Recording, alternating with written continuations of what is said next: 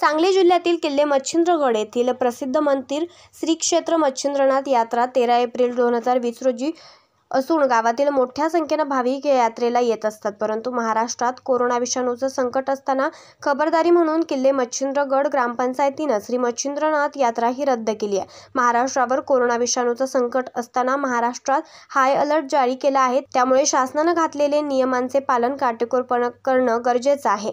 तसेच किल्ले मच्छिंद्रगड गावातील लोकांनी नियमांचे पालन करून घरी राहून महाराष्ट्र कोरोना मुक्त करूया आणि गावातील लोकांनी घरीच थांबून घरातूनच देवाचं दर्शन घ्यावं असे यावेळेस ग्रामपंचायत किल्ले मच्छिंद्रगडच्या सरपंच कोमल झेंडे, राहुल निकम आणि गावातील इतर मान्यवर मंडळींच्या वतीनं सांगण्यात आले। त्याचबरोबर या सर्वच मंडळींच्या वतीनं श्री मच्छिंद्रनाथ यात्रा रद्द करण्यात आल्याची घोषणाही करण्यात आली। न्यूज रिपोर्टर स्वप्नील कांबळे, आज 24 तास, सांगली।